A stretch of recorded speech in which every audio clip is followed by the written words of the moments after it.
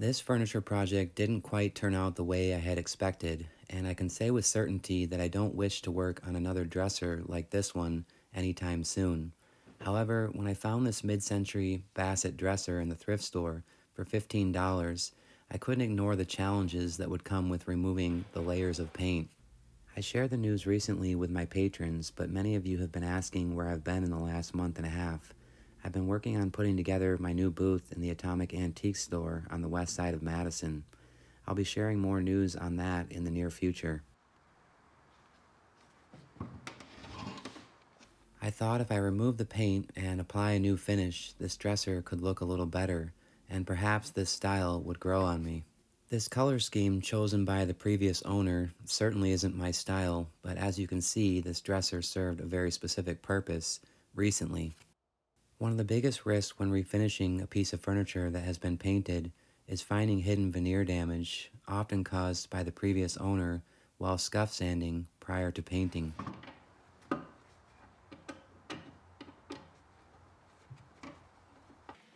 I'll remove all the drawer pulls with a flathead screwdriver. Unfortunately, these drawer pulls are plated metal and will be difficult to polish.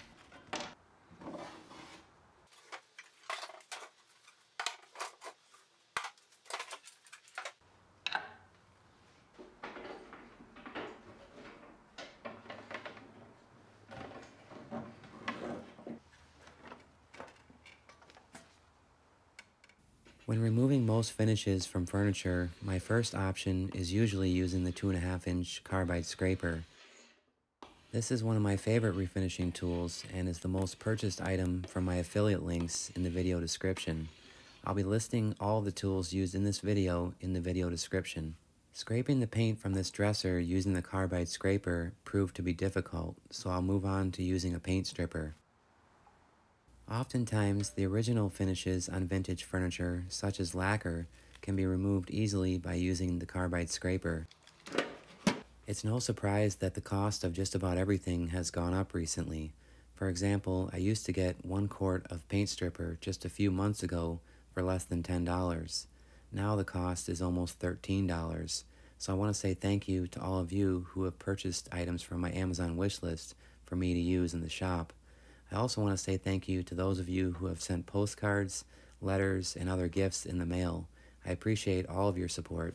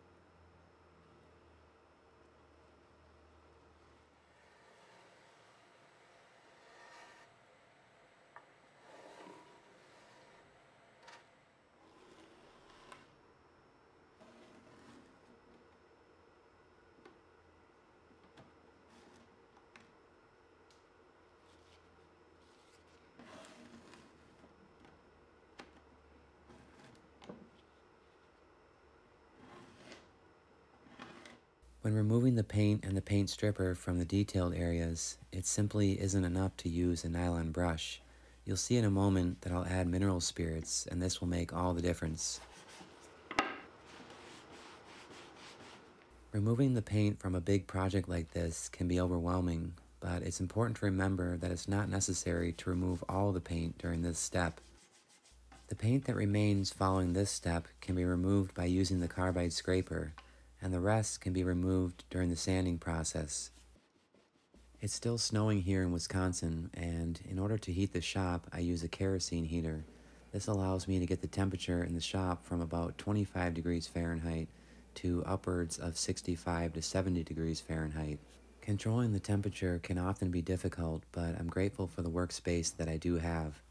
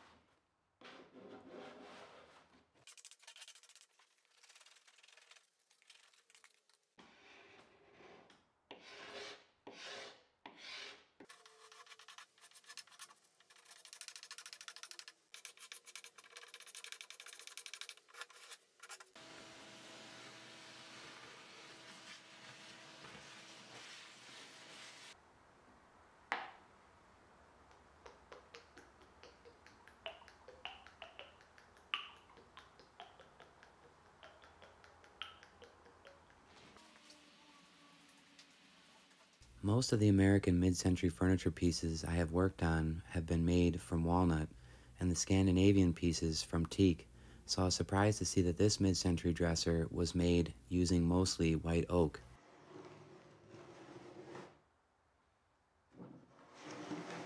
My original plan was to refinish this dresser using a walnut-colored stain, but once I discovered that this was mostly oak veneer, I began rethinking my options. One of my first thoughts was to apply a natural finish to this beautiful wood grain, but the question was, would I be able to remove all of the paint from the wood fibers? The other concern, which is common with these painted furniture pieces, is how much damage I would find on the edges of the veneer. Because this is such a thin layer of veneer, I'll try and remove as much paint as possible from the wood fibers by using fine steel wool, a nylon brush, and mineral spirits.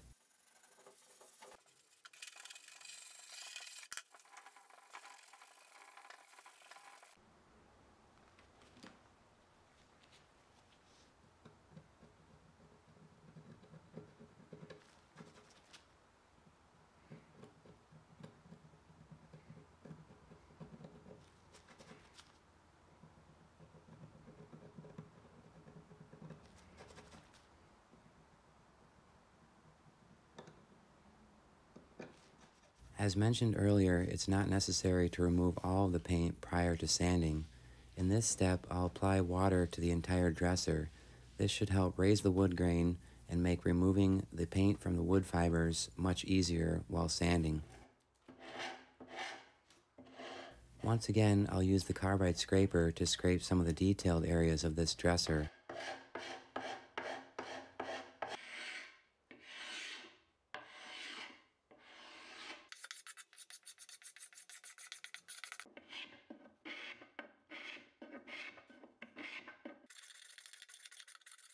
I'll sand most of this dresser using the power sanders, but I'll start with a sanding block.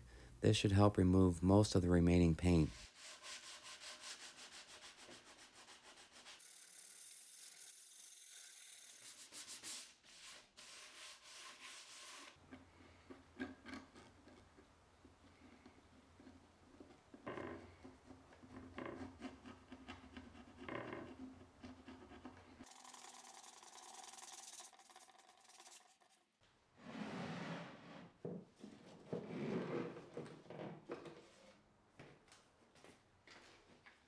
I'll start sanding with the surf prep since this works well for sanding detailed areas.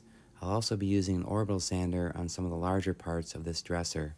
If you're considering purchasing a surf prep sander, you can find a link with a discount code in this video description.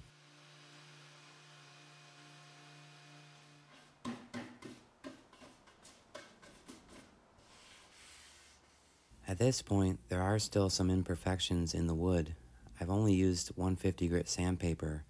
I'll finish this process by sanding with 220 grit sandpaper in preparation for the stain.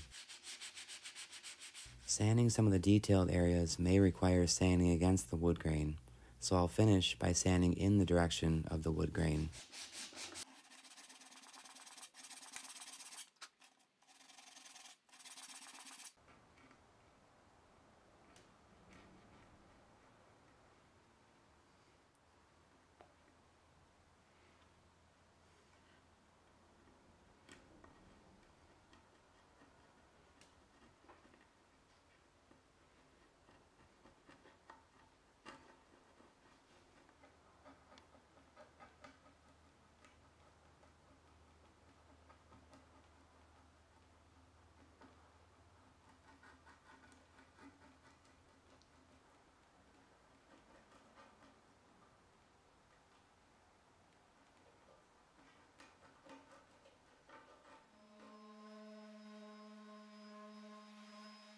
This was one of the most rewarding parts of the project, and at the same time, one of the most frustrating parts of the project.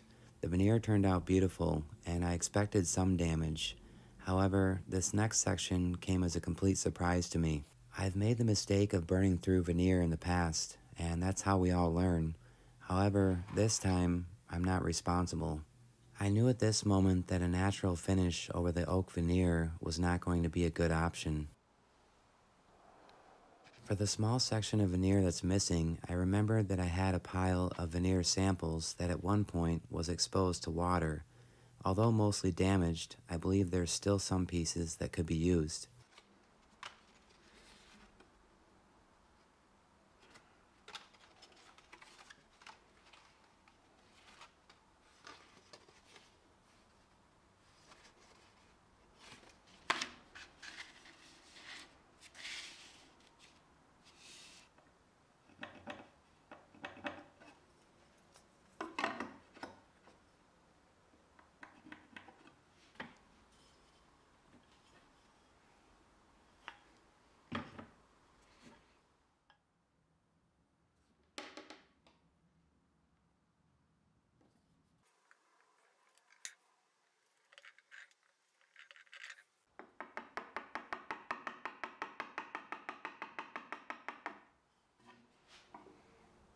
This would be a good time to explain why I chose this project in the first place, when I mentioned at the beginning of the video that this dresser wasn't even my style.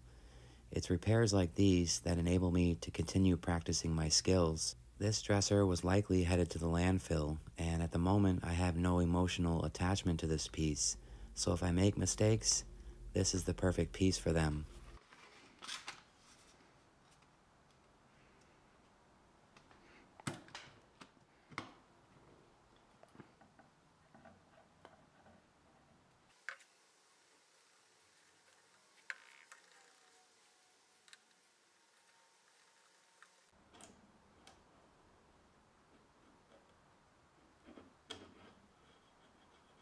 Perhaps there's a better way to repair veneer damage, but this is the best way that I know how.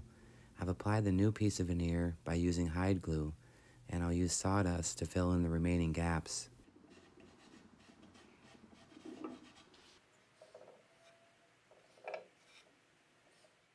I'll attempt to conceal the large burn on one of the top drawers by applying hide glue and a little sawdust. A proper repair for a burn this large would probably involve replacing the entire veneer panel, but in this area, the resale value of a dresser like this would not warrant spending the money to replace the entire panel.